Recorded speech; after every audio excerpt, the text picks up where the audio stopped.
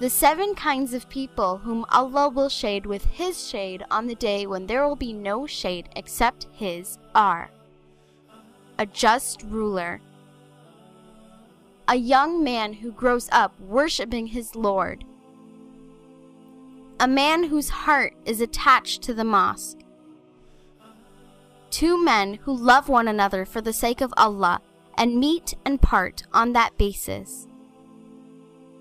a man who is called by a woman of rank and beauty to fornicate, and he says, "I fear Allah,"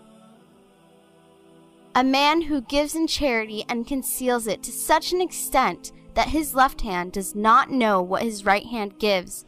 and finally, a man who remembers Allah when he is alone and his eyes fill up with tears.